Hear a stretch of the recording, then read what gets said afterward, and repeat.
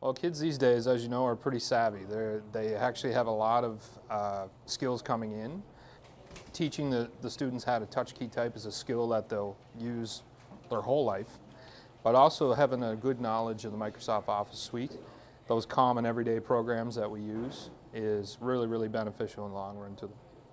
Technology is a big part of society today. The iPad project was very exciting to get. Whenever we got it, I'm pretty sure everybody was happy that we got it. Students are able to take it out in class if they need it. Some students have one to themselves.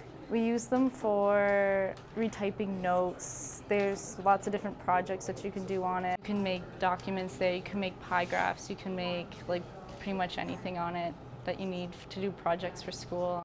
The iPad allows you to talk and it will type, and allows you to have anything read to you aloud at any speed you want.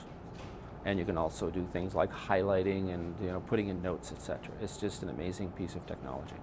It helps me as a student because I find sometimes if I write down notes I can't read it afterwards, so I find it helps if I can have them all on my iPad and then I can just take them home, email it to myself and print it off from my home computer.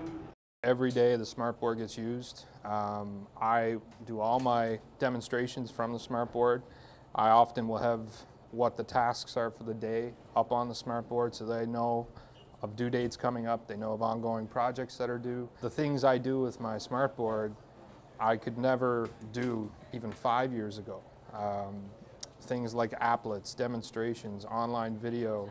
There's so many different things now that we can use it for that makes our life a lot easier, but also it really sparks the interest of the kids.